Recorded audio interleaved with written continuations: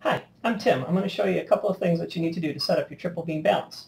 The first thing that you might need to do is put the weights back on. Sometimes in shipping these will fall off, and it is a little tricky to put them on. People have called me up and said that they don't seem to fit. And if you try to just put them on, it does appear that way. The trick is, if you look at the back side of the beam, you'll see that there's a notch cut in the back side of the beams on the high end. And if you take the weight and put it up in that notch, it'll fall right on the beam. You can set everything back to 0.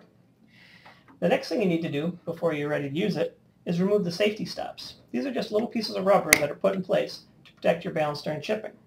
There's one at the end, and there's one underneath the pan. Once you remove those, your beam will float freely.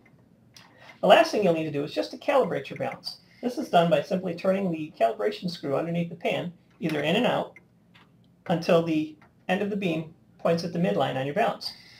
Once you've done that, your triple beam balance is all ready to go.